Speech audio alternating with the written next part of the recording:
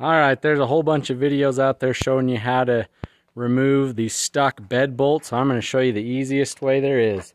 A lot of people use grinders and cut them, and that works, but it's a pain in the butt.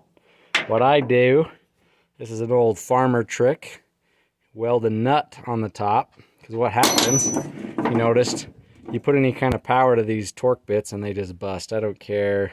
I had the Cornwell ones, I've had cheap ones, they all break. I use just a Honda ATV lug nut. That's what I had laying around. It was free. If you don't have any, go to the hardware store and buy some. And just weld those on, and then you take them out right after you weld them. The heat heats that whole bolt up. I mean, this bolt's still pretty hot, and it was quite a while ago that I welded that.